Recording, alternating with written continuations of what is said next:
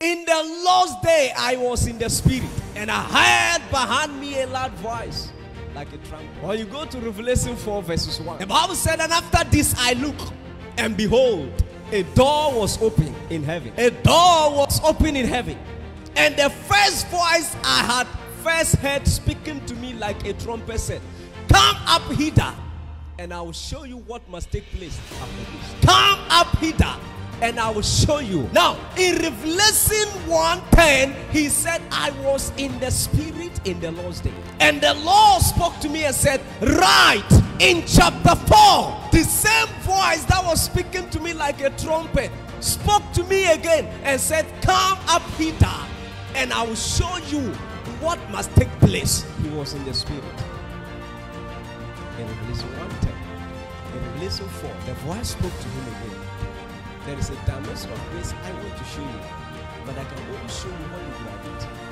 Come on, here. Now, this is talking about John the Revelator, who did business with the Holy Ghost. To understand, the Bible said John the Revelator was bundled and thrown into the island of Patmos. When he was thrown there, he was still in the spirit in the Lord's day. These were men that met our Lord Jesus, and an encounter was birthed.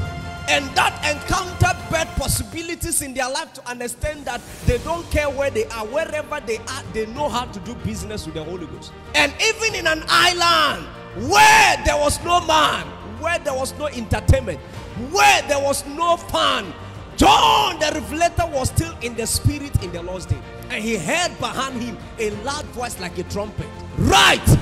And in chapter 4, the angel was speaking with him. You should know that John the Revelator didn't write the book of Revelation based on maybe he will write today and continue. No, he was in the spirit until the revelation was over. When God is giving you a revelation, he gives you the revelation based on a particular season and times. So God gave John the Revelator the revelation at a particular time. But in chapter 4, he told him that you must come up hither. He said, I look and behold, a door in heaven was open. And there was an angel standing there who invited me and said, come up hither, come here, that I must show you what must happen. Come here.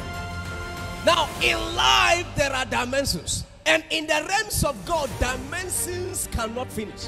Every dimension you are operating inside in God's realm, there is a higher dimension. Whatever you have achieved in God's realm, there is a higher dimension. That is why when men are boasting of their prophetic, I laugh. What of the creator of the prophetic? You are boasting of your anointing. You should know that the one who created the anointing, look, you can't frighten God with your anointing. You cannot frighten him. There is a dimension in God men have not attained before. No wonder St. Patrick walked in a dimension of God to understand. He went to God and said, reduce my anointing, for what I am doing, I have not seen the Lord Jesus doing it. And then the Lord said, greater things shall you do. And then St. Patrick said, I know, but it is beyond the dimensions of human beings. Men don't want to associate with me, because it got to a time St. Patrick was invited to come and pray for a sick person. Before he got to the hospital, the sick person had died, and they have carried the sick person to the morgue. So when they carried him to the morgue, St. Patrick followed to the morgue, because he said, I must raise that person. Because he said, I read somewhere in the scripture that they invited Jesus to pray for a young girl. Before Jesus got there, the young girl was dead. And Jesus said, the girl is not dead, she is asleep, and raised the dead. So St. Patrick also wanted to do that. But unfortunately, the dead person was in the morgue. It wasn't in those days. So he went and told the mortuary, the gatekeeper of the morgue, he said, let me in. There is a dead man here I want to raise. The guy said, you are not well. You so die, don't come back. I have been watching this mortuary for over years now. No one has ever entered this door and come out alive. And St. Patrick said, will you open it? He said, I am not answerable to you. I'm answerable to the administration. St. Patrick said, how many people are inside? He said, it is not in your power to know. I will not answer. So St. Patrick said, in my realms, I don't count dead people. You are the one employed to count dead people. I will know the number, but the time I'll finish counting that you will not be here. And then St. Patrick pointed his staff. He was using this staff. He was a Catholic priest. He pointed his staff at the morgue. And then the first dead man came out. Second one came out. Third one came out. And then the mortuary man took off. He ran because he was afraid maybe God had come down in the form of a man. That's a dimension. St. Patrick reached this dimension that he went to God and begged, reduce my anointing, because I'm going crazy. He was traveling on an island in a wilderness, in a desert, where there's no food, no water. And St. Patrick said, I am tired, God. I need an apartment to rest. And all of a sudden, he lifted up his eyes and looked, and there was an apartment. He entered there with his boys, and they were afraid. He sent them food. Free call. He went for the missing, and when they were returning, they followed the same route, only to discover that there is no sign of a man ever living in that environment. That apartment was provided by heaven. It got to a time St. Patrick said, I don't know how to receive no as an answer from God. God have never said no. It is a dimension in God's realms that you will enter there, that you begin to do business with God. You are bargaining and you are talking with God. You don't know no as an answer. You don't receive no as an answer. And whenever you enter a prayer room, you don't come until the answer is yes. Men knew the secret and they know how they related with God to understand. God said, as for Abraham, whatever he asks, I will do, because I know any answer I give Abraham, he will treat it right. I know he will order his family to live according to my ways. And then the Bible said one day God was on his way to Sodom and Gomorrah to destroy them, and met Abraham on the way. And Abraham withstood him. The Bible said Abraham stood in front of God. The other angels left and he stood in front of God and said, you are not destroying them. Why will you destroy them? Because the God I've been doing business with, I know him. He don't destroy wicked men with righteous men. He's a God of just, and he always do the right thing. If you get a righteous man, will you destroy? He said no. He said, okay, how many? 50. To understand the gospel. Now listen, you can do it. You just need to come up here. You are comfortable at where you are. Come up here. Because you can pray, a headache will be healed. You are so comfortable. Come up here. Because you are able to do, you can sing in Accra. People are inviting you from one place to the other. It's heaven inviting you. Are angels rejoicing in your song? Come up here. The hand clap of man may not equal the hand clap of God. You may be heavyweight on earth and men are looking for you, but in heaven no one wants to talk about you. The Bible said one day David entered the Holy of Holies and picked the holy cups, drank the wine and ate the bread, and came out. And then the chief priests were angry, but they didn't know what to do, because the man David was operating in a dimension that people, even God himself said, they reported David several times, and God said David is a man after my own heart. The level he's operating, no man has ever entered there, because David entered grace before grace manifested. And then there was another king, the son of Nebuchadnezzar, also entered and took the holy cups. And the Bible said a hand appeared on the wall and wrote on the wall. And they invited Daniel. Daniel came and interpreted and said, look, this is the meaning of the hand. You have been weighed in a balance. God is looking for you. You have been weighed in a balance and you are wanted. Heaven is looking for you. You are in trouble. The Bible said, and the king died. Two kings, different results. The same sin, different results. Man committed adultery in the Bible and God struck them to death. David did it and entered God's presence. Said, I am here. I am here.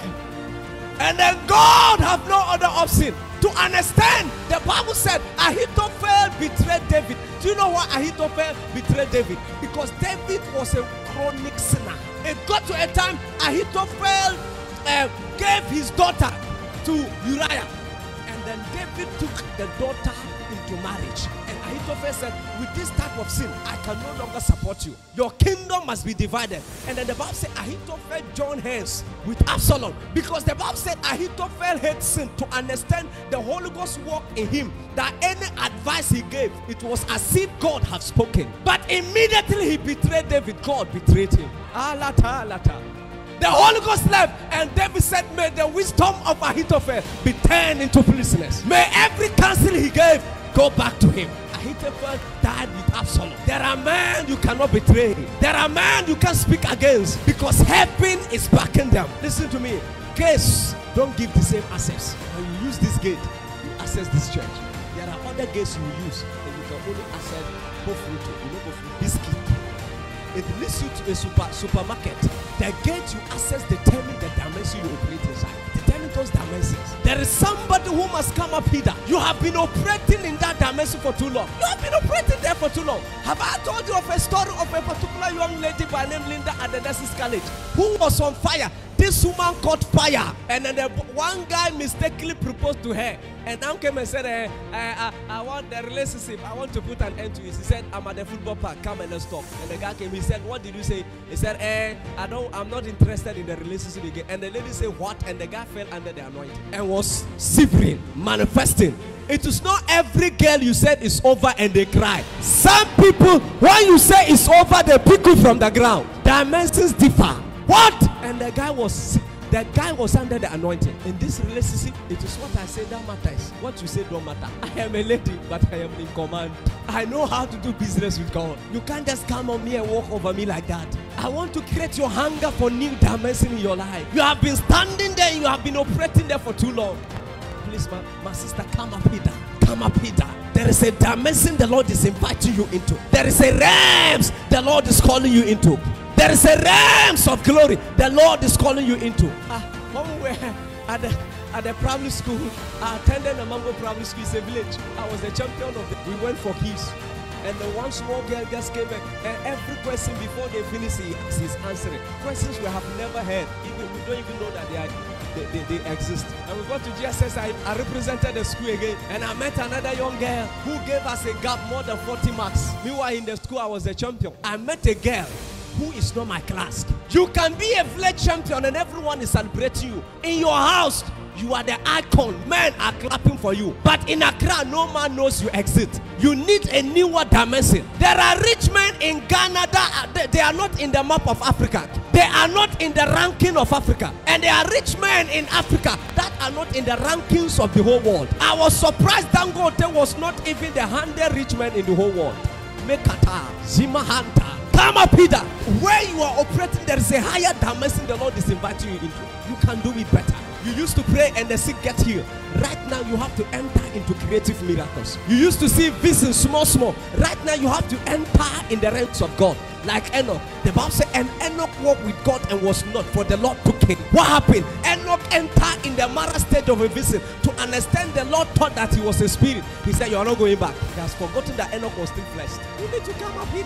Paul said that I may know him and the power of his resurrection. Paul, you want to know God?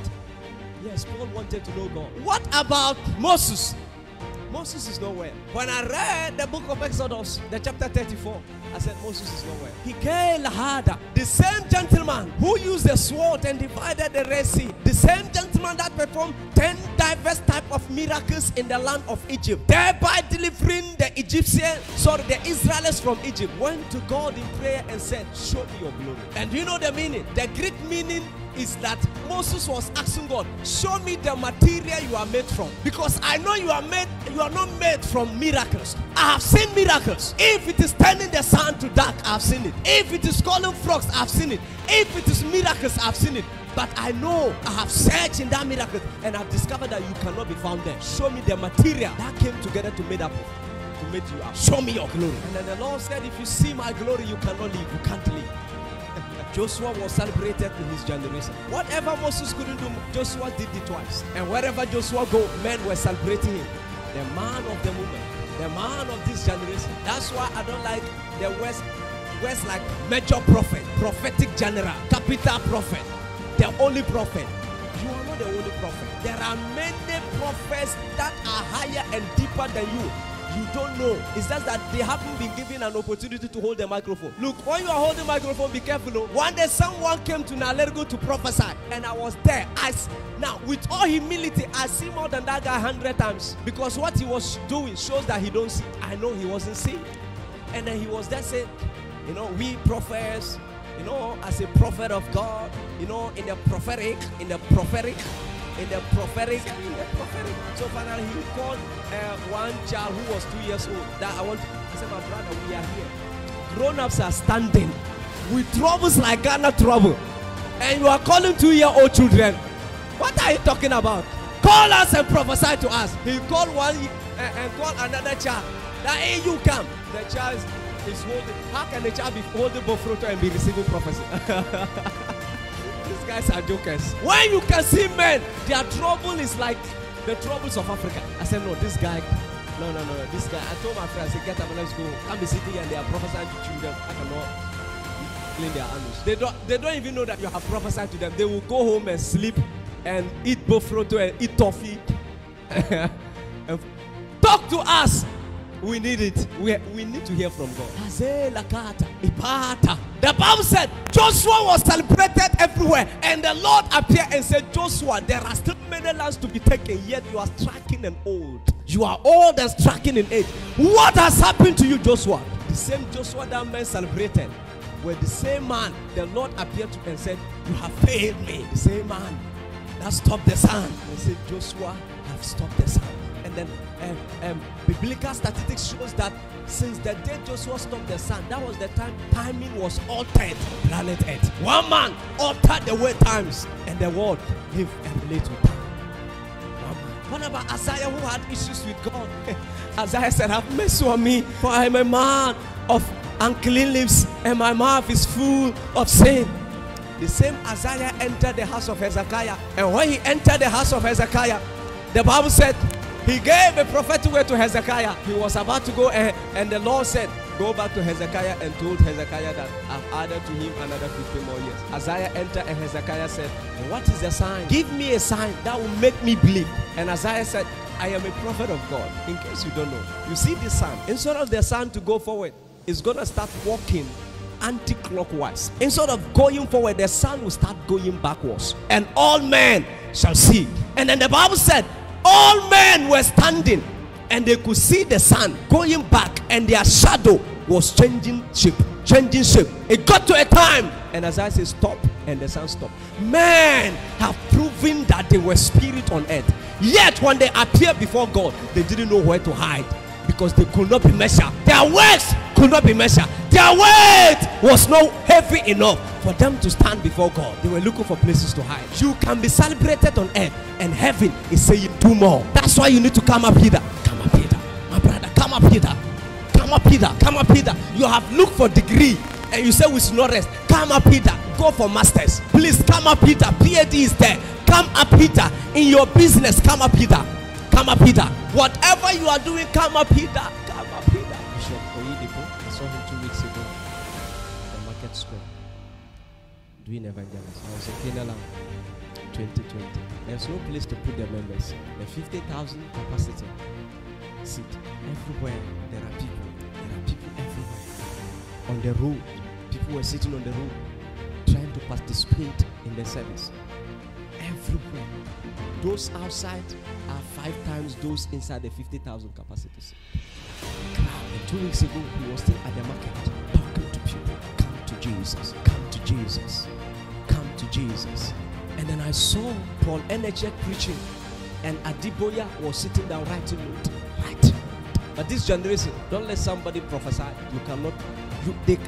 They are not teachable after they are able to see in the realm of the spirit. That's why I told them. That's why I'm very careful how I associate with Accra people, because I have my experiences. Accra prophets, Kinejak, manipulators, and yet they are those who will let you know that you are not in their level. You are not in their level. Kime ligato. What is your weight in the realm of the spirit? What weight are you measured? If they put you in the balance, what will be your capacity? How will be your capacity? You will meet a man of God, and it will be like he's the senior brother of Jesus. And then even seeing them, how to meet them, the anointing is that I was in Accra. That was last year. I was in Accra here, and I called somebody. I said, I want to meet your senior pastor. Can I meet him? And then he said, okay, let me speak to him and get back to you. I said, no problem, I'm waiting. He spoke to him and got back. I said, Prof, he said that he's busy. I said, what about tomorrow?